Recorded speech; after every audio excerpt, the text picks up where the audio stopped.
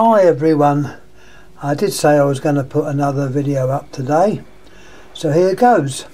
But before I actually start talking about the bulb, I'm going to mention two vids which I saw yesterday and I was very impressed with them. Hoping the two concerned are not going to be embarrassed, but I'm going to mention their name. I had Neon Young. He put an excellent video up and I was very impressed. He was showing the wiring up of one of our compact fluorescent lamps with the starter, the ballast and how to wire it up, and giving a good description. I didn't understand a word because I don't understand German, but I know he did a very, very good video indeed, and I for one have congratulated him on that. Now we come to another gentleman, Electronic, got to get this right, Electronic Kalkotechnik and Huxbonnen. He wrote, or he commented about something that I'll be quite honest, I know or knew nothing about, but I was interested to find out. Now if I mention the words, got them written down here, NextRad, chemtrails, HARP, to me they didn't mean a thing, but obviously they did to Chris, who put this little article up. He's obviously very worried about it. I think he's probably over worried, but I don't know. I don't know much about it, but I did look it up on the computer. I googled them, and to give you a brief thing what they are, NextRad is the next generation of radar, and it's to do with weather observations using the Doppler process. Now alright, perhaps it does have secret things, I just don't know enough about it. It uses the X-band radar signal or frequency. Anyhow, chemtrails, I'd never heard of that either.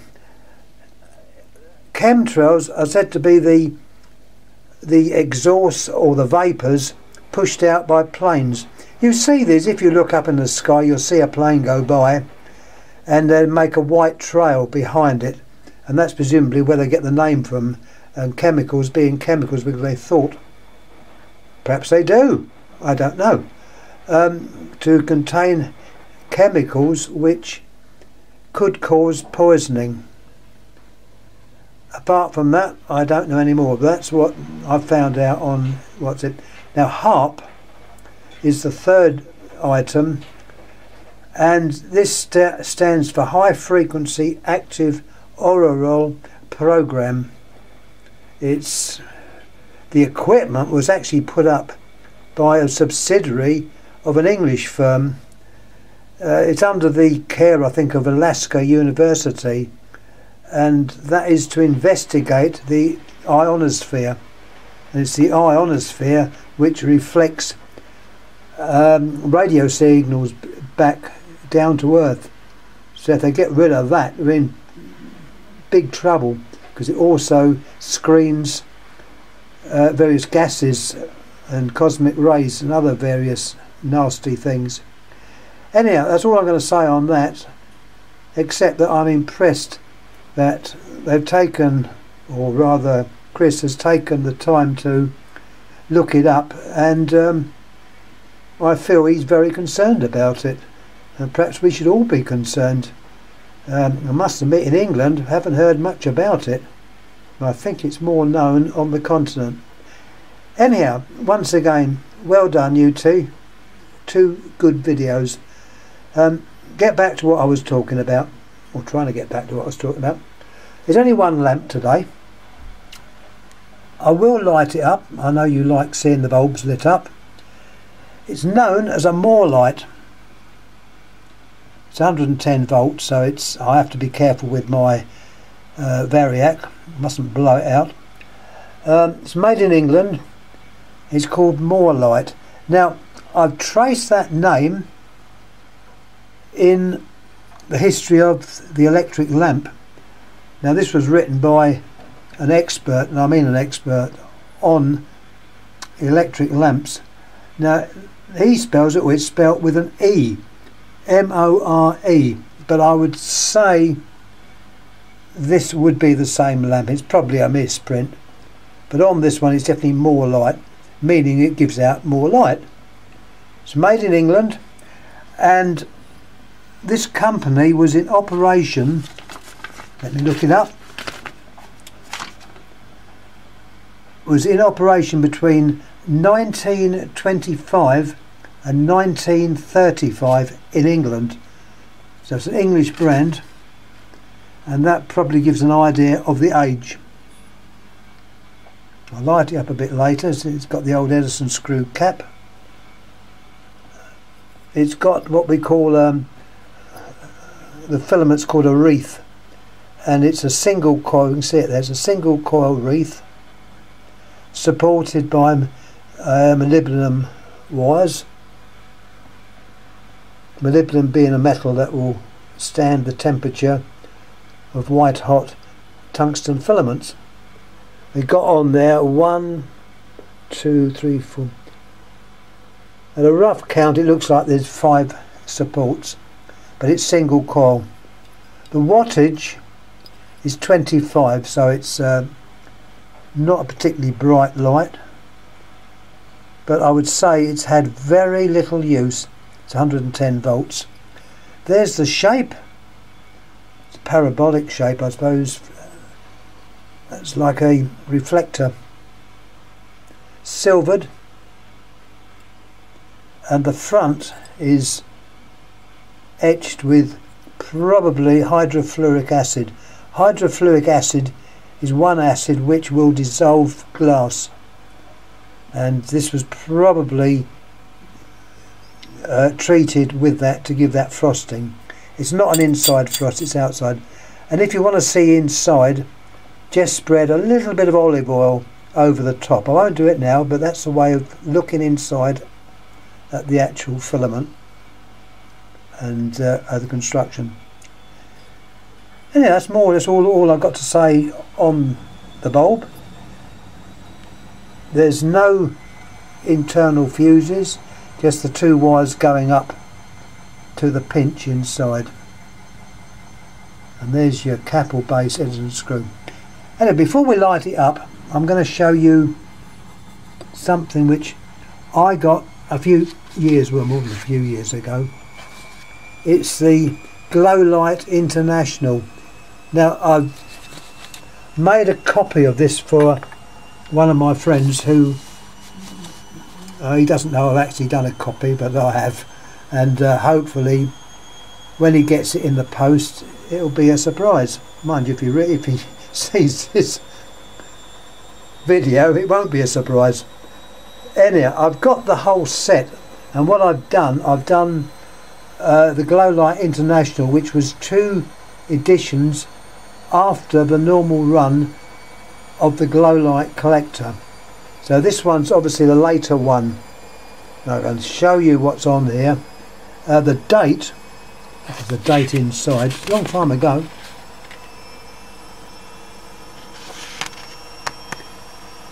There's some of the articles inside. They're quite, as I say, it's quite interesting. It was a handmade production.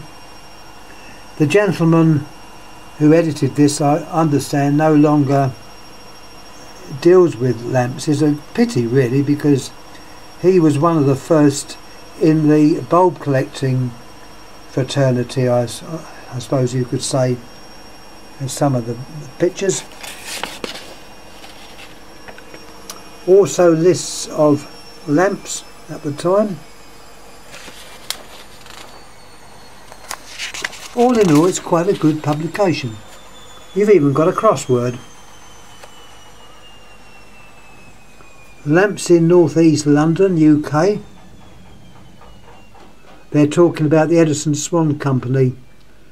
The lamp works at Ponder's End in the Lee Valley. Turn the page. There's a view of the actual company. That was taken a good many years ago. Before my time, I may add. We've got a letter from Sir W.G. Armstrong. His was the first house lit electrically in this country. It was lit by lamps supplied by Joseph Swan. In fact, probably the first house in the world to be lit, because Swan actually produced the lamp slightly before Edison. So this was probably the first house, well, mansion I should say. There's more pictures of it. It was under the Swan United Electric Light Company Limited, as it says on the top. A letter from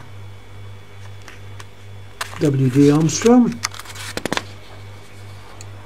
You've got some old names and labels that you could find on lamps.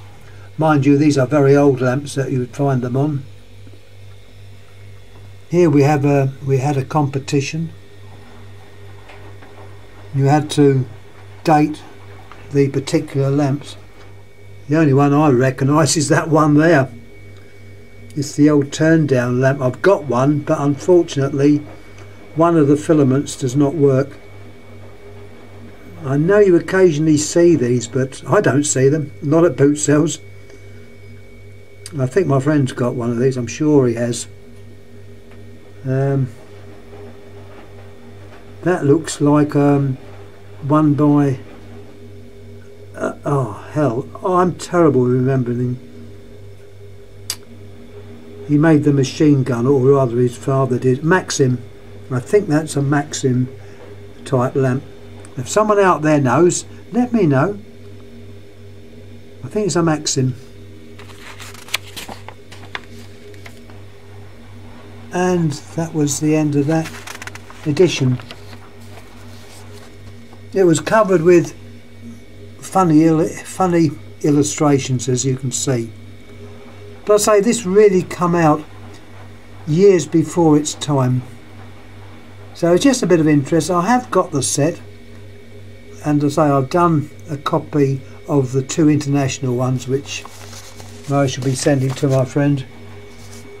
Of course, now I've mentioned it and he reads it, he'll know who I mean. Doesn't matter. I'll probably do him the whole set of the other ones as well. It's nice to have copies. And I did mention the history of the electric lamp by Finn Stewart. He features in the glow lamp as well. And as I say, he and several others at the time were real experts on these lamps.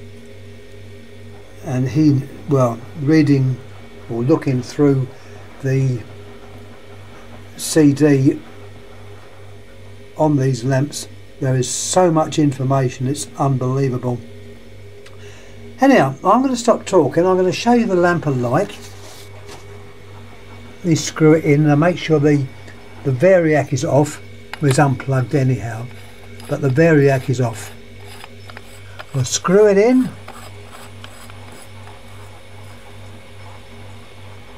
I'll have to take the light off.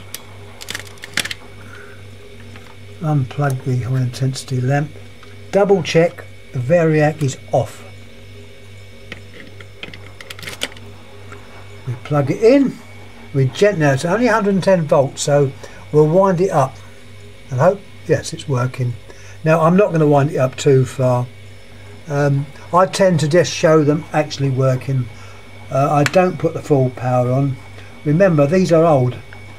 That lamp is older than me, so you have to give it a little bit of respect. So there we are, there's the lamp. Now, turn it on its side so you can see it. I may have put this one up before, I cannot remember. I might have put it on Lighting Gallery in the past. Oh, I'm talking about lighting forums. I thought it was about time I revisited KiloCats, which is another forum. I'd been on there, but I hadn't done much on it of late. I suppose mainly because of my heart trouble. When I was I couldn't do anything, but now I can. I'm catching up. So KiloCats is another site.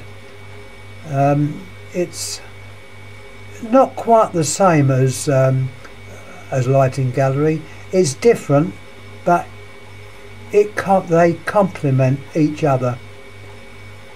And yeah, they joined that.